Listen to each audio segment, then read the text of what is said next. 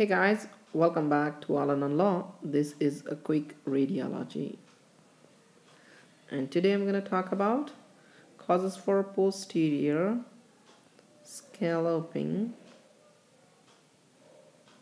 of vertebra.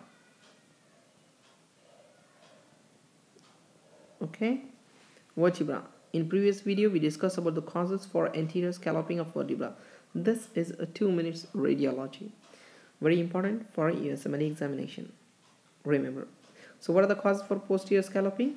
Remember, one is achondroplasia,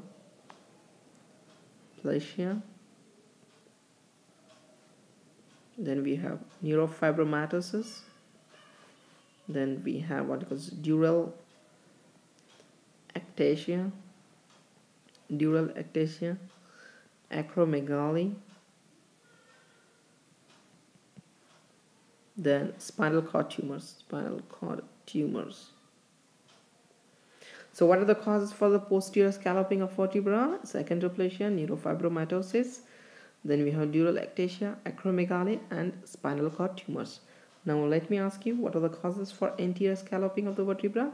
Aortic aneurysms, lymphadenopathy, subperiosteal tuberculosis, and Down's syndrome. Excellent guys, good luck.